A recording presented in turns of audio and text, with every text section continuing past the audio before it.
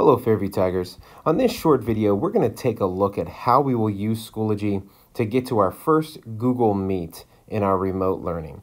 So first, you're going to want to navigate to your Schoology app on your iPad. You can either find the icon that has the blue circle around an S, or you can drag down on any empty space and start to search for Schoology.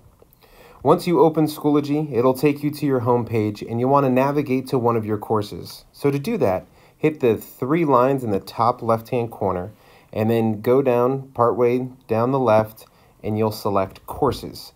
Once you're in there, select one of your courses and it'll take you to your course homepage.